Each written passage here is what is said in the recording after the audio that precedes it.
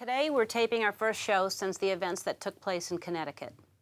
My goal for this show every day is to make you happy, to make you feel good for an hour. I want it to be a safe zone. I want it to be light and filled with joy. I want you to know that you can watch with your family and it won't be mean or sad. I want it to be uplifting, and I want to celebrate all that's good with life. And we're going to do the show today, but it's going to be a struggle because my heart is broken for those families and for all the people in Newtown. We're holding you in our hearts, and today's show is dedicated to you.